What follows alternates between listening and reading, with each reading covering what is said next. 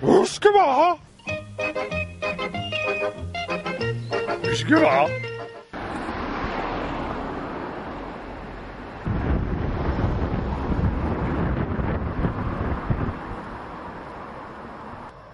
This is Bladnoch Distillery, just near Wigtown in Galloway.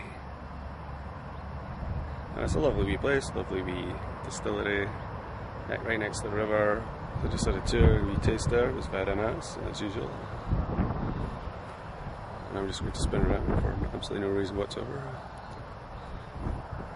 I also purchased a 20-year-old Bladnoch single malt, which for 35 quid, which is pretty good.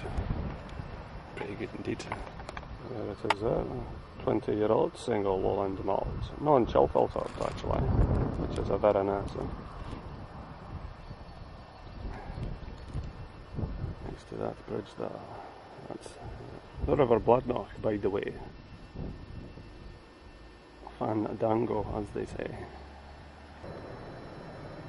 In 1994, the Bladnoch distillery was essentially mothballed and closed down, and it was thought that the last whisky had been distilled at Bladnoch, and there was a lot of talk about being converted into a old folks home or something like that, and it was pretty much assumed that no more whisky would be made there. But at the last moment, an Irishman, Mr. Raymond Armstrong, purchased the distillery in 1995 and reopened the distillery for production in the year 2000, and the first 8-year-old product produced by the new team became available in 2009, so generally still quite recent.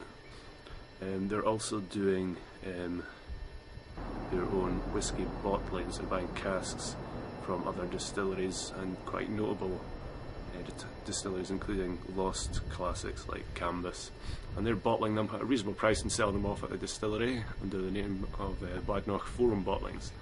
And if you go into the website and sign in there, you can get another further discount on these bottles, and it's jolly good. Over there.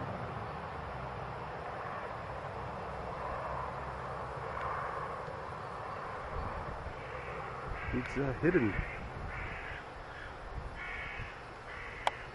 Hidden.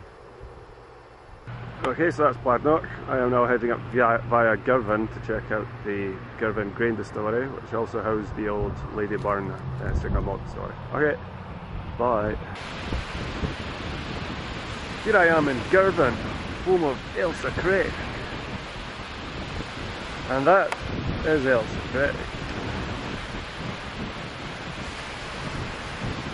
I'm here to see the grain distillery, which is somewhere up there. I don't exactly know where exactly, but that's where I'm going. So this is the Girvan grain distillery. It's owned by William Grant and Sons, so the grain spirit that's produced here all goes into the Grant blend, you would assume. Formerly on this site was the Ladyburn distillery, which worked within the walls of this complex. This was opened in 1966 with 2 pot stills. It was closed 9 years later and demolished in 1976. So Ladyburn is a very rare single malt, also under the name of Ayrshire.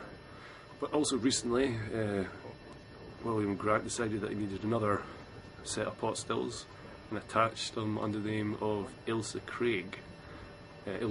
Bay, sorry. And this is quite a recent move, recent construction at the grain complex, and there's nothing available as a single malt yet. Whether or not this will happen in due course, we'll have to wait and see. Kelly here, Whisky.